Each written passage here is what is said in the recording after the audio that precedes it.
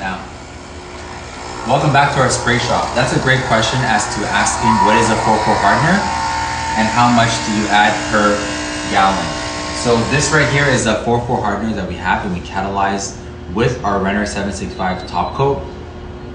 The hardener additive, the purpose of this is to create a shield and to give a durable, washable spraying result that will last to the kitchen cabinets. Per gallon, I mix 200 mils of the 4-4 hardener per gallon. So this hardener additive is definitely what customers pay for when they contact us to refinish their kitchen cabinets. I hope that helps. Whenever you're catalyzing the Renner 643, it's 10%. This is 5%, 200 mils per gallon. For the Renner Primer 643 is 10%, so it's 400 mils. And I catalyze both the first coat and the second coat as well. Have a great day.